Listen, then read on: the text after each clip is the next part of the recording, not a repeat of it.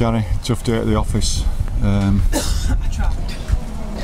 don't know really what to say. York were quicker at everything that they did, even though we created a few things in the first half. We were just slow motion compared to York, and the scoreline probably suggests how on top they were.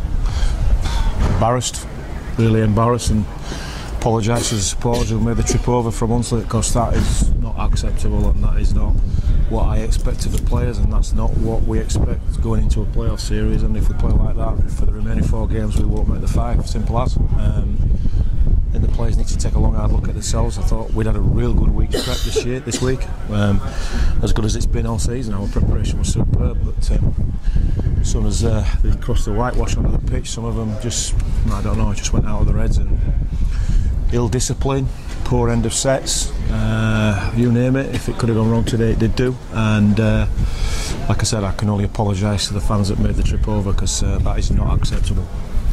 There was a period, I think it was the last 20-25 minutes, when they just couldn't get out of their own half, and it was compounded by really mistake after mistake. That, you know, kicks that go out on the full, kicks that hit people in offside positions, knock-ons, and when you invite a side like York into possession 40 metres from your own line, there's only going to be one outcome, isn't there? Yeah, we got beat by the basics of rugby league, like you said. We 2 half-backs, neither could control the game and kick well. Both managed to kick out on the full from inside our own half. The amount of ball that we turned over inside our half, especially in the first half, was just ridiculous, absolutely ridiculous.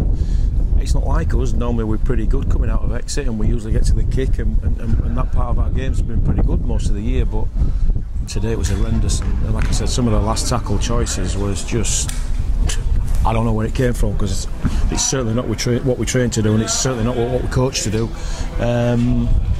So yeah, it's gives us a bit of food for thought really going forward, because you know, players are up for contracts renewals and the rest of it, and some of them may have had a decision made on them today based on what they've served up. So I'm bitterly disappointed, and we'll take an ownership as a coaching team, because obviously we have to be accountable, but I think the players do also, and I'll defend them to the hilt if I think that they deserve defending, but I'm not sure how much of that performance I can actually defend.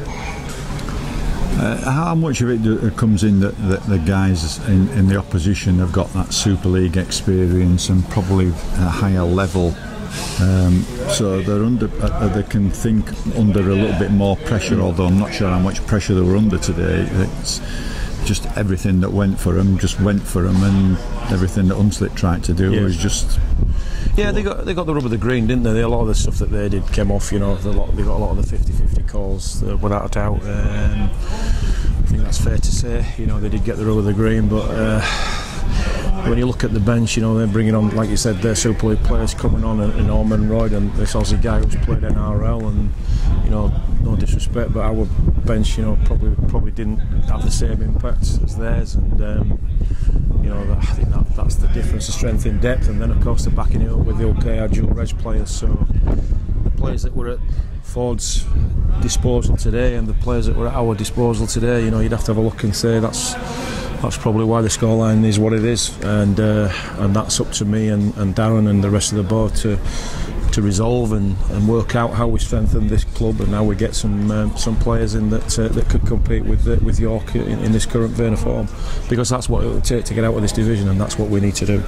Is it getting to a stage now when the likes of, because I think Bradford have been turned over by Workington today, so it puts York up on top, but are we getting to a stage where to get out we're going to need a dual registration with a Super League club, or should we be able to get the resources? Yeah, I don't want to talk about dual reg here, and it's the wrong time really. I've never been a fan of it, never have been.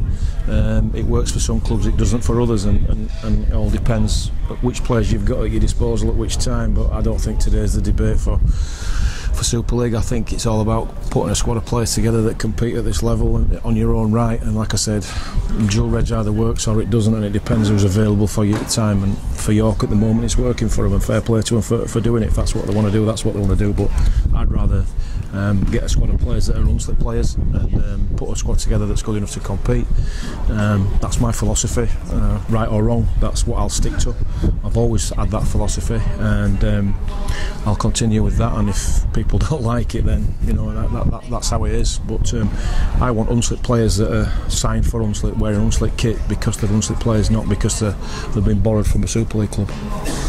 Fortnight off, probably not off, and getting guys in for training. Next match up, presuming that there'll be a little bit said within the players group, and it's up to them now to start looking at those last 4 games and saying, I think so. The mark. Yeah, I think so. We've, like I said, we're all accountable. Coaches, players alike.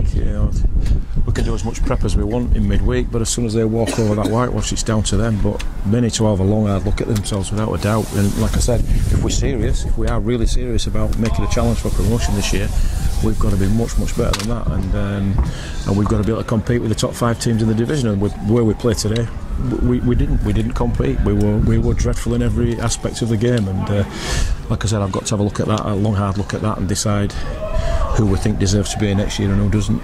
Well, thanks very much. I know it's tough coming out when on the back of those sorts of defeats. Onwards and upwards, and we've still got games to go. And absolutely, you've got to, I'll take the roughness. Well, I'm not hide behind any. I'm not hide. I'll come out and speak. No matter what the result, and it's all right. Getting slaps on the back against Emil and West Wales and putting points against those teams. But at the end of the day, these are the games that count. These are the big ones, and you need big game players in this division if you want to get out. And at the moment, we don't have enough of them. All right, thank you, Gary. Okay, no worries.